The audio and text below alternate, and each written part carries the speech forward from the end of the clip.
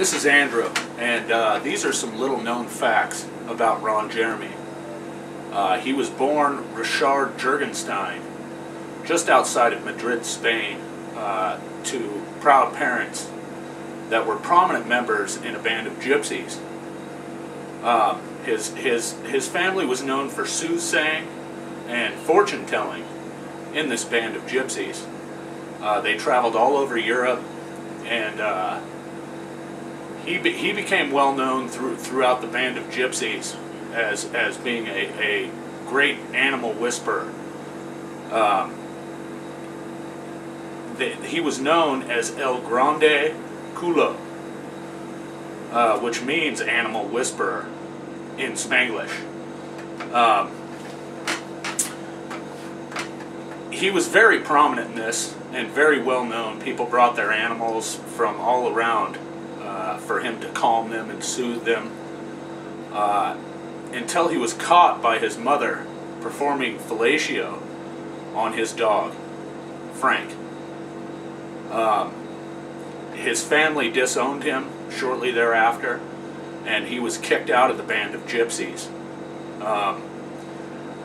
He was 16 years old at the time, had no money, nowhere to go, so he started performing sexual favors and eventually made his way to Amsterdam, where him and his dog Frank performed shows of a sexual nature in the red light district of Amsterdam. He was very well known there for getting a 10-foot long string of beads, and he would shove them in his rectum, and his dog would come up from behind him and nip the end of the beads and then slowly pull them out one by one. In the middle of one of his performances, there was a prominent pornography producer named Peter Wood who observed this great talent and decided he wanted to make some bestiality videos with Richard Juergenstein. Peter Wood convinced him to change his name to Ron Jeremy,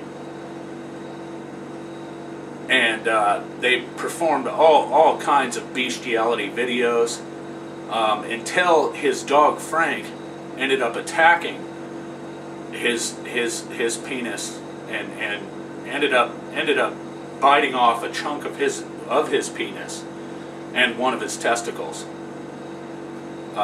Peter Wood was devastated by this, as of course was Ron Jeremy. So they paid an extensive amount of money to a prominent surgeon who was from Switzerland by the name of Jacques Cousteau.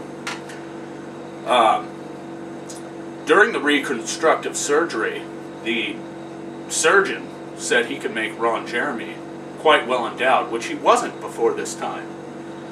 He was far from being well endowed. So they paid the extra cash, and he got an extension, and he also got a fake testicle to replace the one his dog Frank ripped off. They never got rid of the dog. They kept him around. They were hoping he would shit out the testicle he ate of Ron Jeremy's, but that never played out. So after this, Peter Wood decided that since Ron Jeremy was so well endowed now, he would put him in actual porns with women, and he became famous, the Ron Jeremy. I just thought you should know a little about how he got there. So, this was Andrew, and that was for bullshit.